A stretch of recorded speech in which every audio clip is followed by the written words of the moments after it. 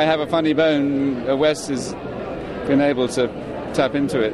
But it's great to, he's written a great role. It's fantastic. I guess I could feel my comedy juices rise. We found the butler.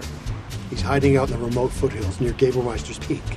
Our contact convinced him to meet you midday tomorrow at the observatory on the summit. Tell no one.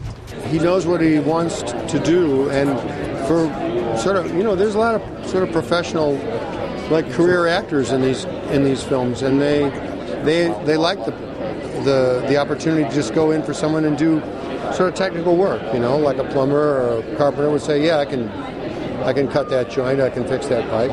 I can go in there and say these lines and make that scene work. This was also when I met Agatha. She's charming. She's so charming. Is he flirting with you? Yes. I approve of this union. When I read the script for the first time, it was like reading a storybook. It was so beautiful, and it was already complete. And it was an honour for me. It was really an honour, and I still thank Wes all the time for letting me be in his films.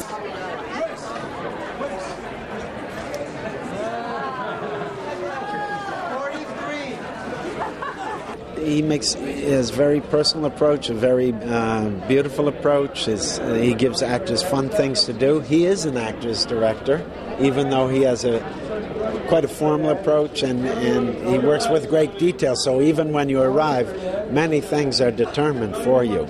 But he creates a beautiful world, and to inhabit that world is a pleasure.